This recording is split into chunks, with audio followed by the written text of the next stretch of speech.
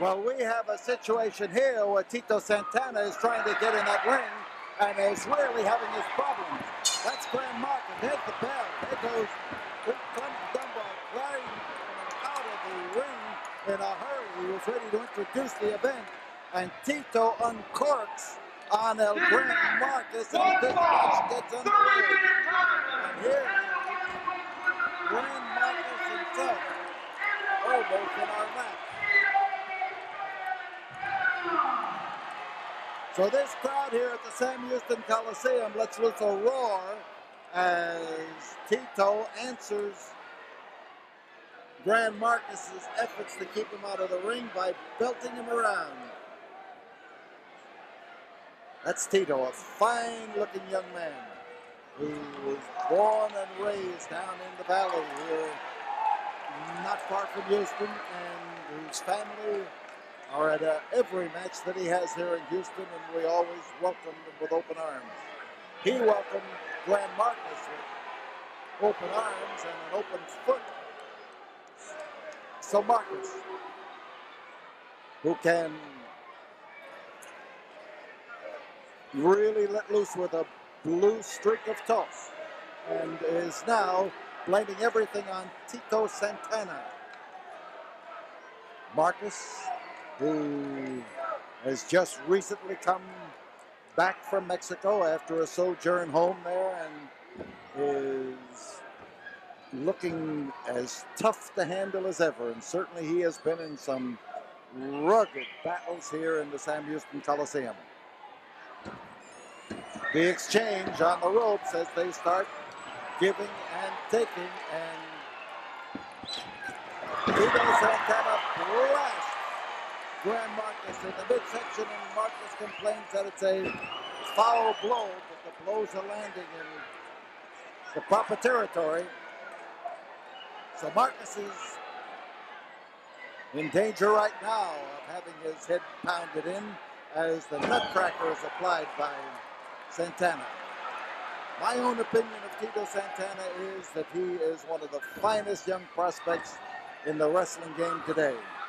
He is the man who won the 50-year tournament here in the 3-day tournament we held 2 years ago. He's the man who won it. And Santana proved himself worthy at that time and in every match I have ever seen him compete.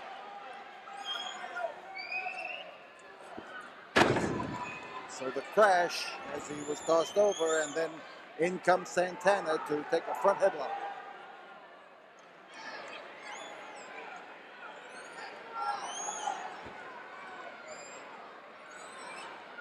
Yes, wrestling Friday night at the Sam Houston Coliseum. Friday night starting at 8 o'clock. The return of Kamala, the Ugandan giant, who is going to be battling against Hacksaw Duggan in one of a series of great top events. The atomic drop, and there it is, and Tito got his knee under there in time, and when you come down on a knee with the force with which he hit that one, you're bound to be in trouble. Now you notice Gran Marcus at his toughest as he tries to catch Tito unprepared. Come up there, wheeled that knee and threw it in, and Marcus trying to defend himself in that corner. His foot is caught by Tito Santana. And Tito's head, there it is, Tito hanging on to it. And the fans were hollering for him to tear it off. The exchange, the back and forth, the front headlock now by Tito as Marcus is hauled out toward the center of the ring. On top is Tito, but he's got to hold him there. And Marcus gets exceptionally difficult to hold when those shoulders are on the canvas. One shoulder you can get down fairly easy. You get two of them, and he's tough. On exchange, and Tito is going right after Gran Marcus. Marcus is employing the tough tactics. Tito is returning the compliment and with a vengeance. Marcus with that impassive mask, and as he starts back in, he finds himself with just a little bit of room, but Tito waiting and waiting up close. The knees have been driving up there fast and furious in this battle.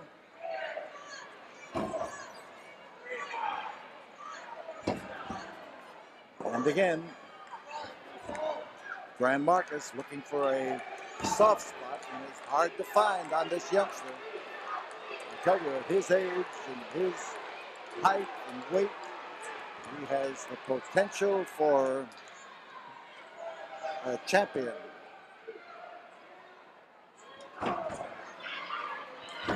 Give and take. And when you give it to Tito, he's going to slam it right back in there, and Marcus is finding that out. And he has reached that point where he wonders why he ever started it in the first place. And he's trying to lull Tito into a sense of complacency.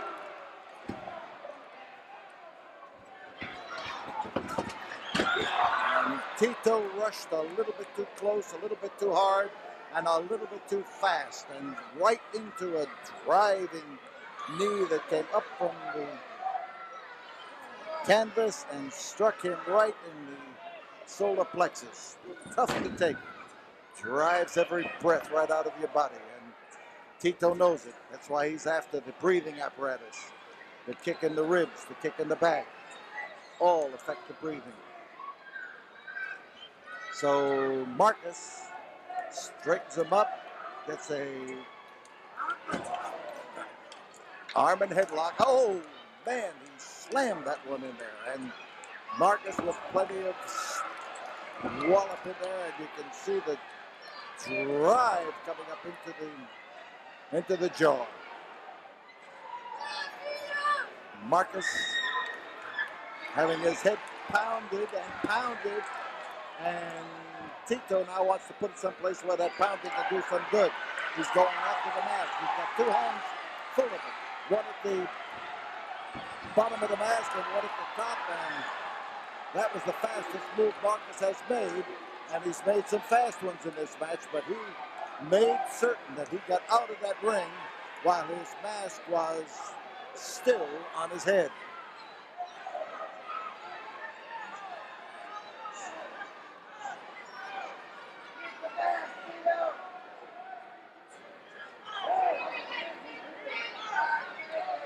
So there's Marcus climbing up on the apron and weighing the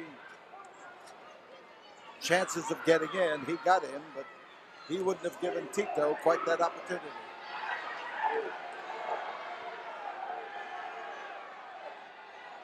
Marcus doesn't go around speaking much English, but when he's out there, his gestures show that he is alert to everything that happens in the match.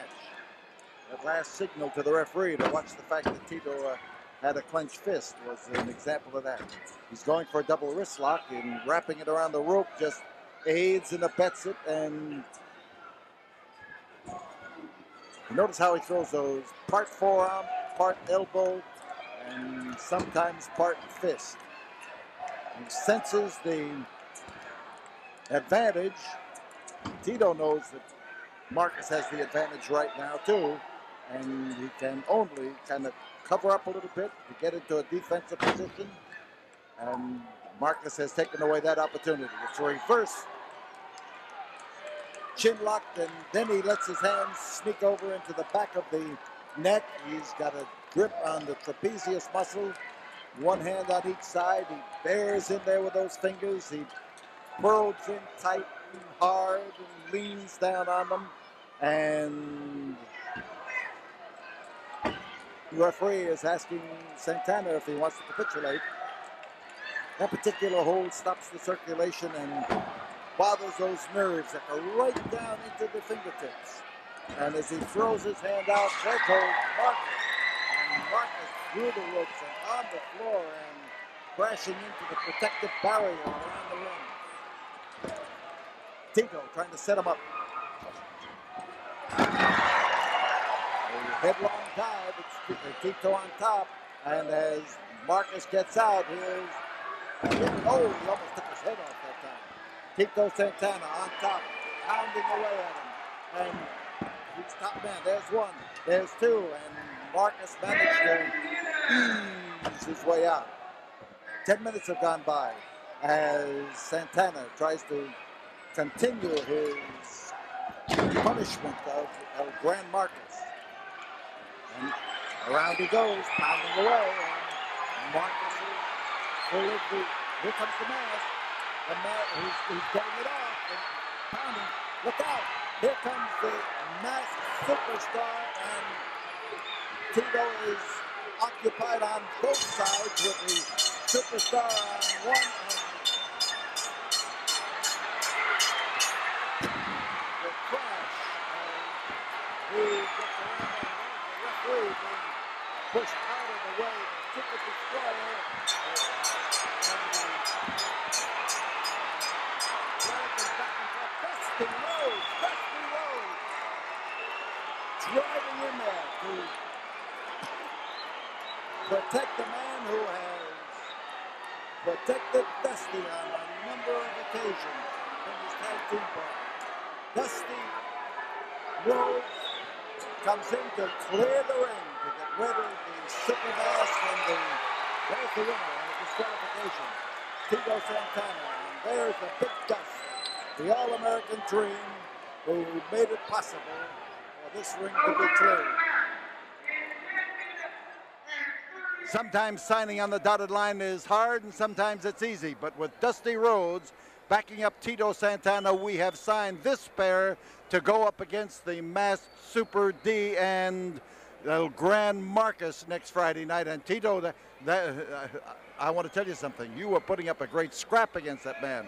Well, Paul, you know, I found out one thing in a short time.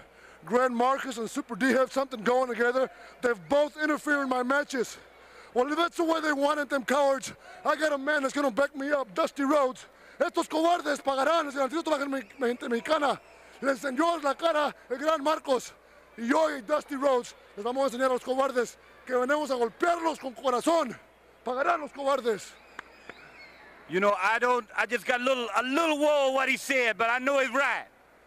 And you just said it's hard to sign sometime, but anytime Paul Bosch puts his name on the line, that's the only wrestling in town. That's the only wrestling in town. And now then, Gran Marcus and Superstar, Super D, understand that they got to deal with these now. Right, they got to deal with these right here. Because now the time is right. Because we ain't backing up no more. We ain't taking second fiddle no more. And the thing is, the Texan Dusty Rhodes right here, my mama lived right in this town. And Tito Santana, my good friend, one of the greatest young athletes in wrestling today. And the American Dream, Dusty Rhodes. Now then, Gran Marcus, you got to look yourself in the mirror and say, how am I going to overcome this? How am I going to do anything about this? Because Super D can't help you. Once you got to deal with these, you can't deal with these two things here. Because we're right for the night. That's what it's all Gran about. Marcos me insultó a mí, enfrente de toda la gente mexicana, me llamó mojado y me insultó como le gustó. Y ahora tengo la oportunidad de enseñarle a toda la gente mexicana de aquí de Houston y donde quiera. Y tengo el amigo mío aquí, Dusty Rhodes, el número uno, vamos a enseñarle a toda la gente mexicana y a todos de aquí de Houston. Estos cobardes pagarán, baby. ¡Arriba! Arriba, that's it. Arriba! So Dusty Rhodes and Tito Santana, and I'll tell you, that's an imaginative team. That's a team with spark, and that's a team with this. And Dusty Rhodes is a great man to have in your corner. Here now, Gran Marcus and the Super D, and you should be proud of yourself. Si no ha sido por ese mugroso oxigenado, ese güero gordote, hubiera acabado con ese mugroso que es mexicano, Tito Santana. Pero el próximo viernes, aquí no vamos a ver delante toda esta bola de mugrosos que no va a intervenir nada. Por eso voy a acabar con ese que dice que es mexicano. El mexicano soy yo porque llevo sangre mexicana. Ese es un arrimado, un bracero, un deportado de México aquí. Pero yo y mi pareja vamos a acabar con ese mugroso güero oxigenado que si no ha sido por él, esta noche lo hubiera retirado de aquí de la lucha hasta el hospital. Si no ha sido por el güero oxigenado mugroso, que dentro de 8 días nos veremos aquí para demostrarle quién es el padre de toda esta bola de arrimados, esa bola de braceros, esa bola de mexicanos. And you had a nerve going into that ring in there. Oh. Let's see if you'll go into it willingly amigo. next Friday night Yes, when you're supposed to be here. I agree with everything my amigo over here said. Now, I went down in that ring there because I didn't want El Gran Marcus here to whip up on Tito Santana too bad. He had him beat up just the way he wanted him, and I didn't want Tito Santana to be all beat up and bloody. I did you people out there a favor. I went down and saved your local hero. I pulled Gran Marcus off of him. I says, Gran Marcus, leave some, leave some. Don't beat him to a bloody pulp. Is this the same match that we saw? It is.